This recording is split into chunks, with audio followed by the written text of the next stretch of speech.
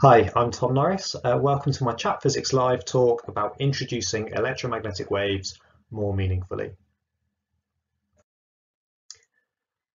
So I'd invite you to just reflect for a moment on how you introduce electromagnetic waves in your teaching at GCSE or in your physics teaching more generally.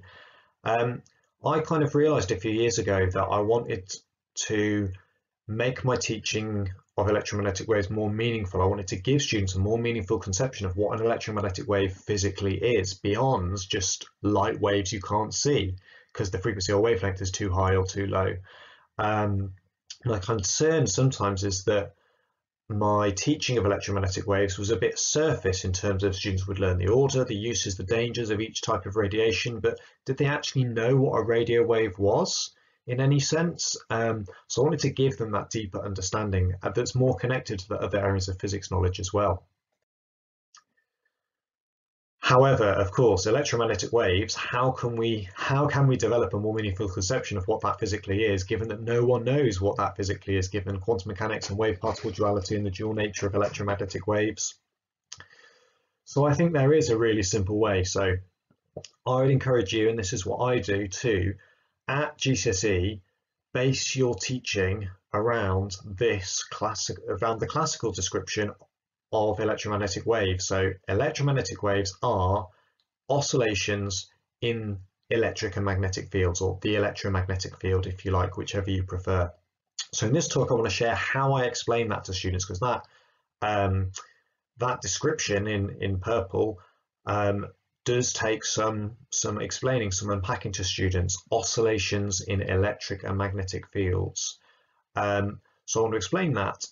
I want to share how I explain this and why I think this leads to perhaps a more deeper, more meaningful conception of electromagnetic waves. So just another quick thought on that quantum can of worms. I don't think there's anything wrong at GCSE with painting an almost completely classical picture and basing your teaching kind of primarily or almost entirely on that. I mean, you can always still mention this isn't actually the full picture of what electromagnetic waves, or what we think they are, or what we think how they behave, and mention photons by all means. This is exactly what we do in atomic structure in chemistry. We teach a pretty much classical picture of protons, neutrons orbiting electrons. Of course, they don't orbit in any sense of the word, we think. But we still fall back on that completely kind of classical picture kind of in our teaching. And I think we can do the same in the electromagnetic waves topic.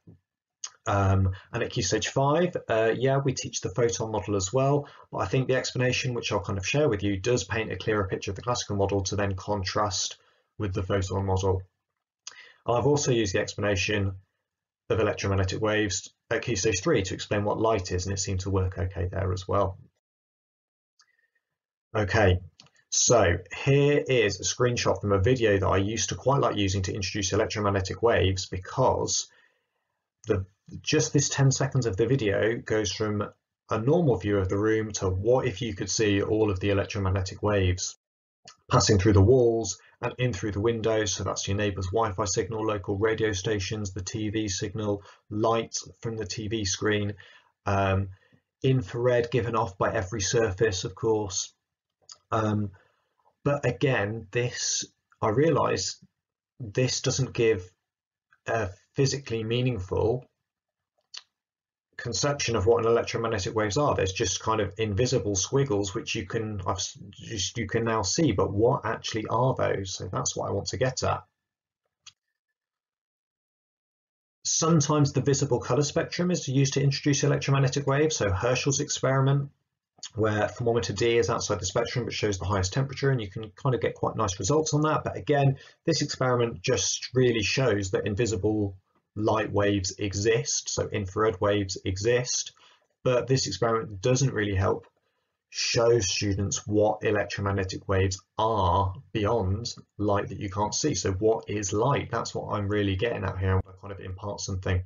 And these diagrams, kind of your standard electromagnetic waves diagrams, I don't think are helpful. I think they're too complicated. They need too much unpacking. They look too complex for students. They're on a 3D graph, which will be quite confusing for some students, and kind of all the arrows and the idea of these arrows are showing electric field variation. I think that probably takes a bit of unpacking.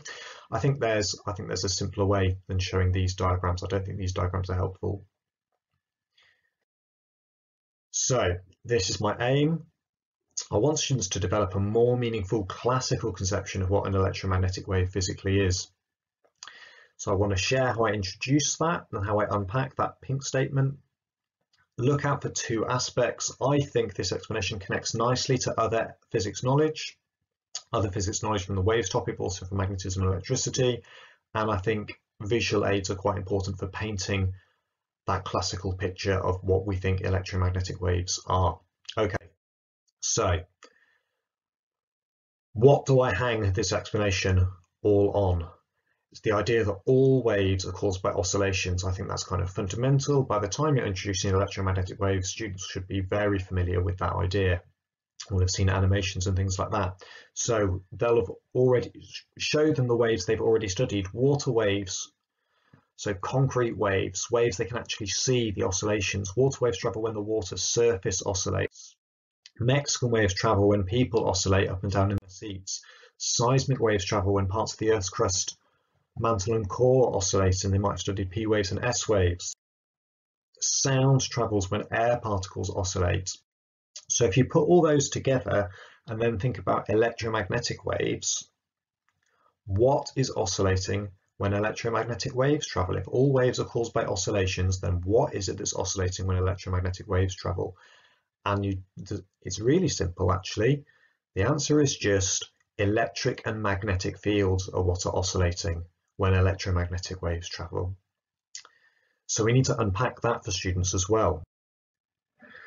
So what will help is that students will be familiar already, I'm sure, with what magnetic fields are. They'll be familiar with the idea that in the space around a magnet is an invisible magnetic field. They'll be familiar with the idea that the Earth has an invisible magnetic field all around it as well. So when you're walking across the surface of the Earth, you're walking through the Earth's magnetic field, and it's there, and you can detect it with a compass, but it's invisible to us. And they might also be familiar with the idea of an electric field, an invisible electric field which surrounds a Van de Graaff generator. They might have seen the effects of that electric field.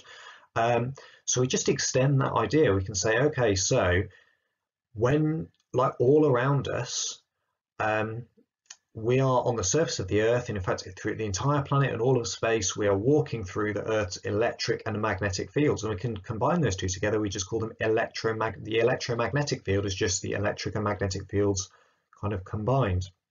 And normally, so here's the key bit, normally the electromagnetic field is kind of lovely and flat and still. So look at those field lines around the Earth, they're kind of in that stable pattern. But if the field lines were caused to wobble, like by nearby charged particles, if the field lines were caused to oscillate, if nearby charged particles are oscillating, then that causes the entire field lines to oscillate, and kind of a wave can travel along the field line, and that's what an electromagnetic wave is. So when the sun's giving out light, okay, there's an electromagnetic field between the sun and the Earth, electric and magnetic fields, and normally they're lovely and flat. But when the sun's giving out light, it's making the electromagnetic field between the sun and the Earth oscillate, and that's like kind of shaking one end of a sheet, and then the oscillations travel along that kind of sheet, except of course it's not a sheet, it's the invisible electric and magnetic field, ripples in the invisible electromagnetic field. That's what the sun's light is, and of course the ripples can have any frequency and any wavelength, so our eyes can only pick up some frequencies and some wavelengths. So the ripples in the electromagnetic field, if they're very low frequency, then we call them radio waves, and so on. And you can use the Jelly Baby wave machine to show this as well. So the Jelly Baby wave machine represents that electromagnetic field, which kind of is all around us. We're walking through it all the time, and the Jelly Baby wave machine, just like the electromagnetic field, starts off kind of normally lovely and flat and still. But if something disturbs the Jelly Baby wave machine, then a wave travels across it. Just like if something disturbs the electromagnetic field, then an oscillation will travel through the electromagnetic field kind of across space, transferring energy across space. And there can be different wavelengths and different frequencies of at which the electromagnetic field can oscillate. So this is a really good use for the Jelly Baby Wave machine. If you haven't seen this or made them before, there's a video in the PowerPoint.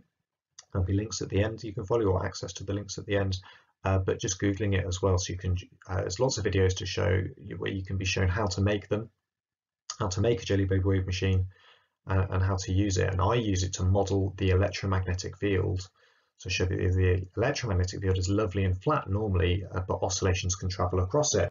And then this PhET animation shows exactly the same thing. So that red line is like a single electromagnetic field line, electric field line or magnetic field line. And when a charged particle oscillates in the aerial, so up and down the aerial, then the field line is also caused to oscillate, and the wave travels across space, and that's what a radio wave is. It's an oscillation of the Earth's electric and magnetic fields that can then be picked up at another area. And there's kind of quite a nice symmetry between showing these two kind of models kind of side by side, showing that the electromagnetic field starts off lovely and flat, but when it's caused to oscillate by oscillations of charged particles, the electromagnetic field transmits waves across it. And that's what these electromagnetic waves are. You could also make a physical model of the same thing. This is basically a ball on a stick with a rope attached. The ball represents perhaps the electron moving up and down the aerial, and of course the rope represents an electromagnetic field line, which would be caused to oscillate if you oscillate the ball.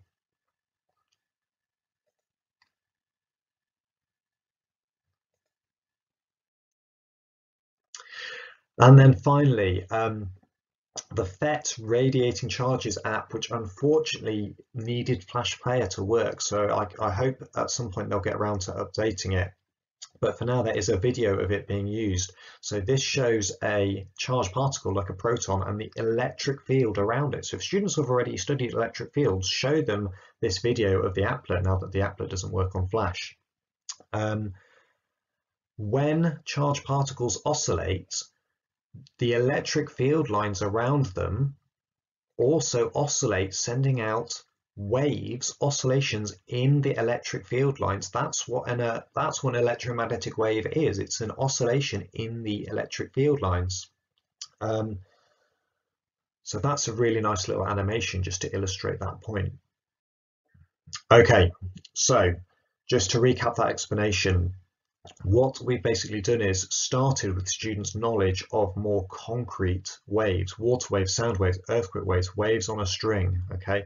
They are all oscillations, oscillations of the string, oscillations of the Earth's crust, oscillations of any material for sound waves, oscillations of the water's surface. You could group those together. They are mechanical waves because they are waves or oscillations or pulses of a material. But what we then introduced was we also said that waves could be oscillations of material, but they can also be oscillations or pulses or ripples of a force field. And that's what electromagnetic waves are. They're waves or oscillations or pulses or ripples in the invisible electromagnetic field or in electric and magnetic fields. Okay, and it's really important here, that distinction between waves or oscillations of a material and waves or oscillations of a force field. So the field lines are oscillating. And then all of the electromagnetic waves are exactly the same thing, transverse oscillations of the electromagnetic field, and the only difference between them is their frequency and wavelength.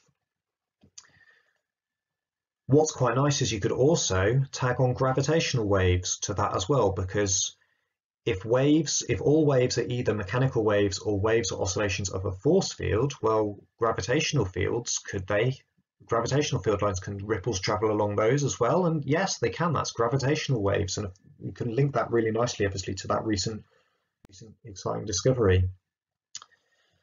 So this sheet and others for electromagnetic waves is on my blog, which you can access. The addresses there, teachingphysicsuk.wordpress.com. Hopefully that's given a little flavour of how I base my teaching about introducing electromagnetic waves around kind of that statement. Electromagnetic waves are oscillations in the electromagnetic field, but I think the important bit is or the useful bit, hopefully useful bit, is kind of how that explanation is built up, kind of from their prior knowledge of what waves are, oscillations, and their knowledge of other more concrete waves that they can see. Okay, right, thank you very much for watching the talk. I hope it was useful.